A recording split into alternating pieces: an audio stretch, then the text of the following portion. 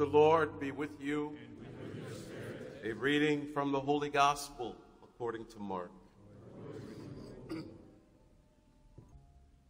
As Jesus was leaving Jericho with his disciples and a sizable crowd, Bartimaeus, a blind man, son of Timaeus, sat by the roadside begging.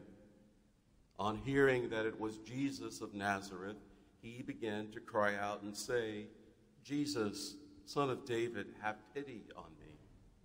And many rebuked him, telling him to be silent. But he kept calling out all the more, "Son of David, have pity on me." Jesus stopped and said, "Call him." So they called the blind man, saying to him, "Take courage, get up, Jesus is calling you." He threw aside his cloak, sprang up, and came to Jesus. And Jesus said to him in reply, "What do you want me to do for you?" And the blind man said to him, "Master, I want to see."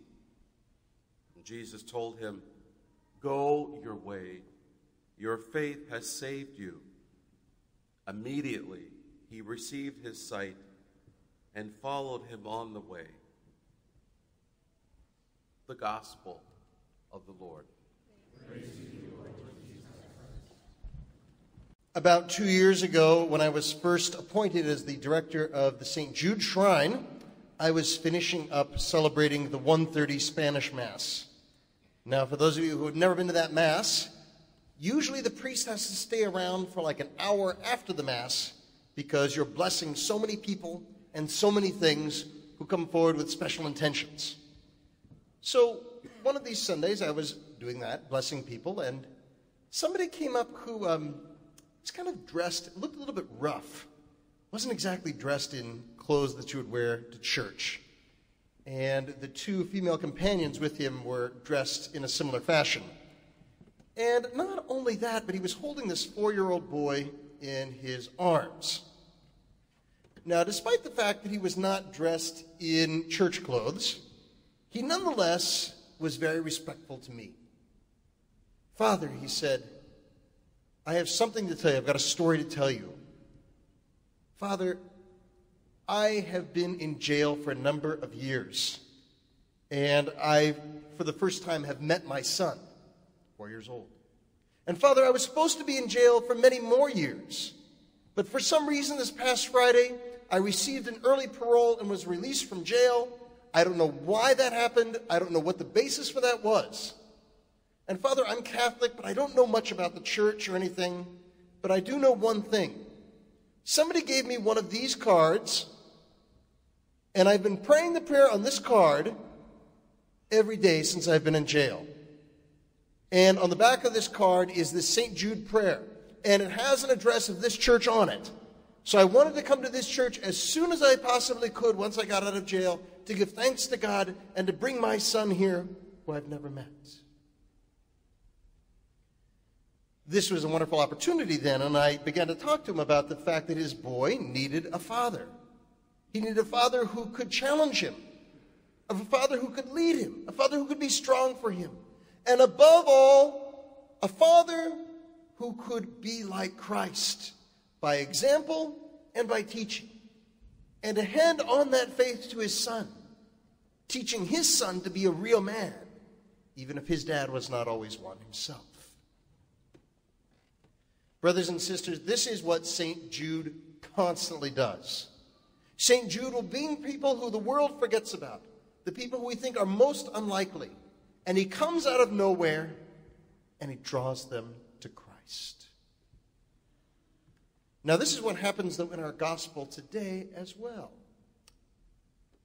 St. Jude is like the crowd in the gospel we hear about. Let's look at this gospel. This man named Bartimaeus, he has no sight. Now, he's not a follower of Jesus, but he's heard about him. Maybe he's heard that he's done some miracles. And he hears that Jesus is passing by. So he begins to call out, "Jesus, Son of David, have pity on me." And note that at least initially, there's no direct interaction between Jesus and Bartimaeus, right? There's an intermediary there, the the crowd. Now, what does the crowd do at first? They're kind of fickle. Leave the master alone. Don't bother him. He has other things to do. But then Jesus, again, not having direct contact, but somehow knowing that Bartimaeus is calling him. Maybe he sees a commotion or something like this. And he tells the crowd, call him. Then the crowd comes out of nowhere and kind of unlikely says to him, take courage. Jesus is calling you. Bartimaeus is then brought to Jesus. He lays aside his cloak and he follows Jesus on the way. He becomes a follower of Jesus, even though Jesus says, go your way. He follows the Lord after that. Again, something like St. Jude does, coming out of nowhere and helping someone follow on the way.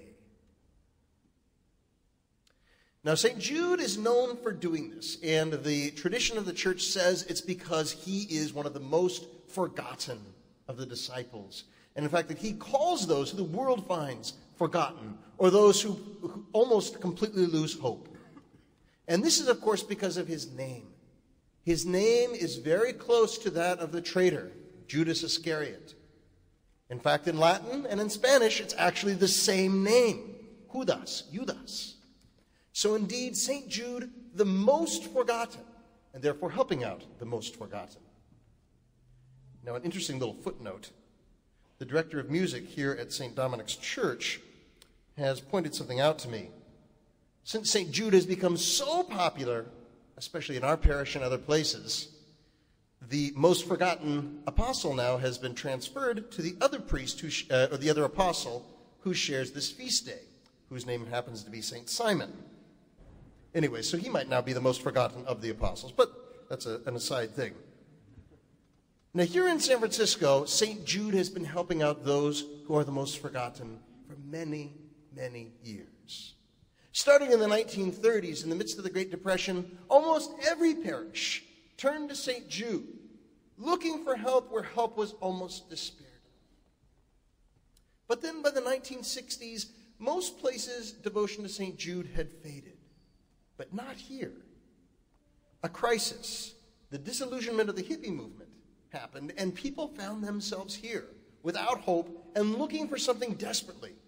St. Jude out of the shadows, pulling them to Christ. Then in the 1980s and 90s, again, people desperate, especially in the midst of the AIDS epidemic here in San Francisco, seeking something. St. Jude out of the shadows again, pulling them, drawing them here to St. Dominic's Church.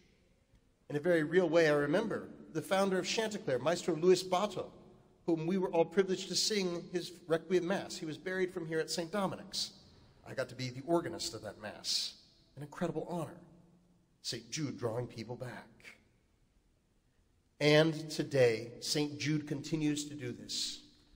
Brothers and sisters, yesterday, over 1,000 people made a very public witness to the faith here in San Francisco, where we carried the statue of St. Jude from way down in the Excelsior District, over 6 miles from Corpus Christi Parish here to St. Dominic's Parish, where we had a Mass that was packed to the rafters, more full than even Christmas and Easter.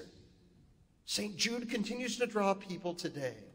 And throughout the day, the church has been filled with people coming to thank or to ask St. Jude for help. St. Jude drawing others to Christ. And we realize, brothers and sisters, that in the midst of our messed up world, we need this friend of God more than ever. No matter what our political affiliations were, we saw the rancor and the horribleness, especially in the light of the Judge Kavanaugh hearings. We see, too, yesterday, the violence and the awfulness of the shootings in the synagogue in Pittsburgh. We see divisions within our church. We know about the problem with young people forgetting about God. And this is a worldwide problem. We need the friend of God, St. Jude, more than ever, to come and give us help where hope is almost despaired of. This week, we've been talking about in our novena about the notion of friendship with Christ and the friendship with each other in Christ. Today, we turn to that great friend of Christ, the friend who kind of works in the background, St. Jude. And we ask for him to keep bringing us to Christ. St. Jude, whom the Holy Spirit alighted upon to give us the grace of the Holy Spirit through God's instrumentality. And what about us? Are we friends in Christ?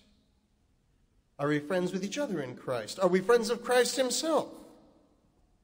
When we are friends with others, do we act like the second part of the crowd which leads people to Christ? Or the first part, which scandalizes and pushes people away? When we act like Christ, do we act firm in our Catholic faith, proclaiming that faith, even in the midst of a world which doesn't often want to hear it, amidst of a world which is often closed to the church? Or are we timid? Do we wallow in the shallows of mediocrity? Are we able to present that beautiful, joyful image of what a Christian should be to the world who is sitting in the valley of darkness? Or are we afraid and scared? When Bartimaeus receives his sight, he follows Christ along the way. And when we receive our sight, our forgiveness of sins, our dose of grace, do we follow Christ on the way? Let us ask our friend then St. Jude to accompany us on our way, that we might be happy and holy in this life, never lonely, but always looking to each other and seeking the joy of the Catholic faith with an eye to heaven, where we will be friends with all the friends of God, with St. Jude, with the Blessed Mother, with St. Dominic, and with our Lord, world without end, as the saints we are called to be.